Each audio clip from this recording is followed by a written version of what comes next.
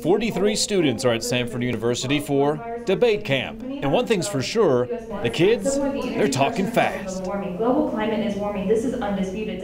Yeah, no debating that. Now, for 38 years, Samford's held this camp. Students coming from as far north as Maryland, west as Chicago, and of course from the southeast to attend to become better students.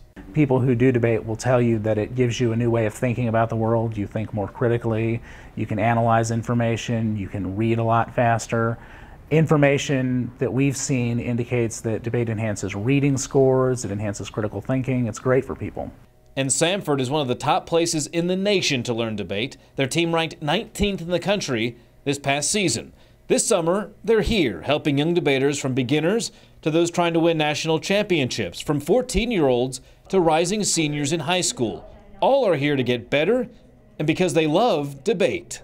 This has actually been a great experience. I've learned so much about debate that I wouldn't have expected. I've learned stuff about real world, pretty much about everything. Well, I started debating last year and I decided that I really needed to get better at it, so I came here, and everything that didn't make sense last year made a lot of sense, and I learned a lot more stuff here than I think I ever really would have anywhere else. Now, debate topics range from transportation infrastructure to stand your ground laws.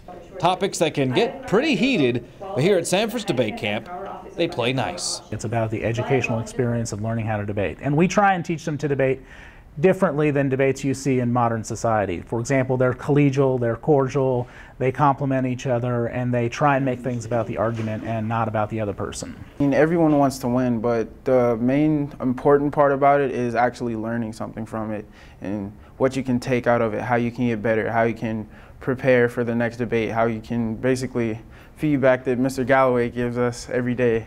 And I just take that into consideration and go with it and try to become a better debater every day. Brad Radisi, Samford University.